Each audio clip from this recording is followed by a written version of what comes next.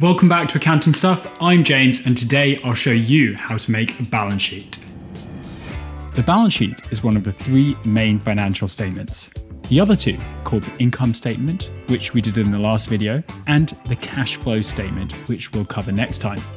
A balance sheet, or a statement of financial position, is a financial report that gives us a snapshot of a business's assets, liabilities, and equity at a single point in time.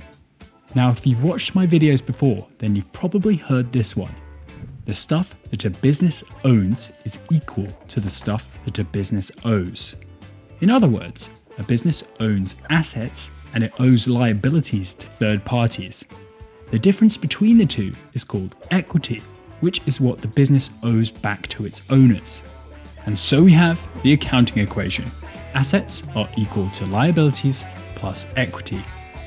When we take a snapshot of this accounting equation at a single point in time, we're looking at a balance sheet.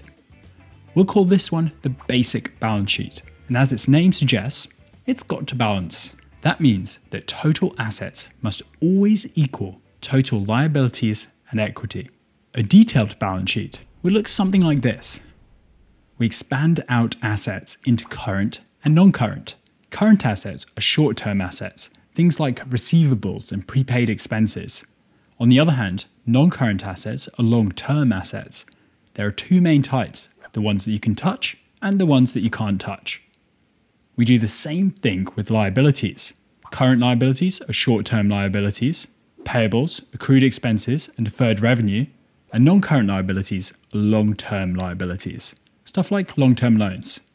Equity, on the other hand, is a different kettle of fish. First, we have capital contributions, which is the money invested into the business by its owners. For a company with shareholders, we might call this common stock. And then we have the business's retained earnings, which are its accumulated profits held for future use. I do have a balance sheet cheat sheet which summarizes all of this, the links in the description. Anyways, how do you make a basic balance sheet? First, you need another accounting report called a trial balance. This shows us the closing balances for every general ledger account at a point in time. Here's a trial balance for a dating app called Tumble. It was run at the end of Tumble's financial year, December 31st, and it's an adjusted trial balance because all adjusting entries have already been posted. We can see all of Tumble's accounts and balances. Debits are on the left and credits are on the right. At the bottom, we can see that the debits total to $87,700,000, which matches the total credits exactly. This means that Tumble's trial balance is in balance, which is very important because if the trial balance is in balance, then the balance sheet also has to balance. Don't think I've ever said balance so much in my life. Accounts in a trial balance are usually arranged in a pattern. Above this line, we have the stuff that Tumble owns, its assets.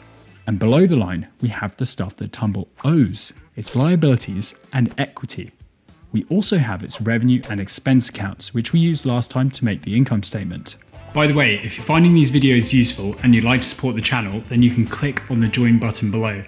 Thanks to all my channel members who've done that already. You guys are absolute legends and I really appreciate it. Thank you. So how do we make a balance sheet? There's two ways to do this. The right way and the wrong way, and I'll show you both. We'll start with the wrong way because this is a really easy mistake to make, and it goes something like this. We take all of Tumble's assets, liabilities, and equity accounts, and we pop them in their sections of the balance sheet. In theory, it's the right thing to do, but check this out.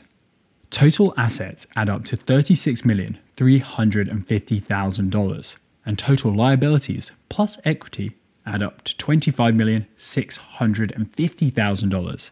That's a difference of $10,700,000. So this balance sheet doesn't balance. What went wrong? We forgot to include Tumble's revenue and expenses.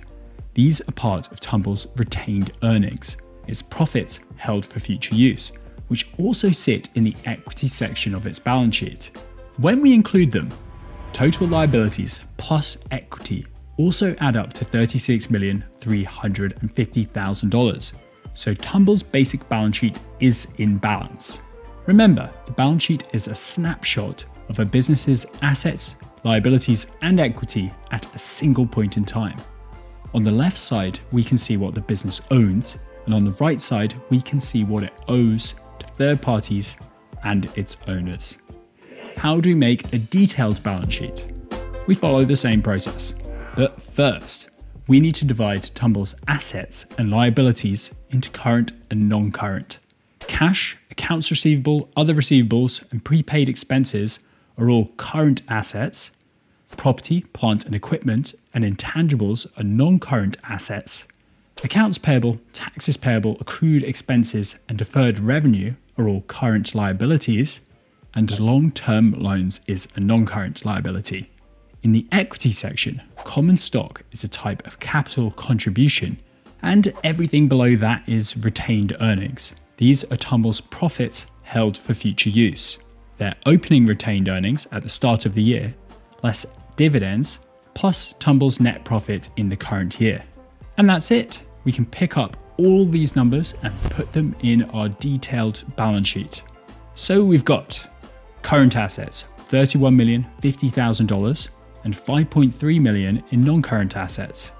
Current liabilities of $14.4 million and non-current liabilities of $1.2 million.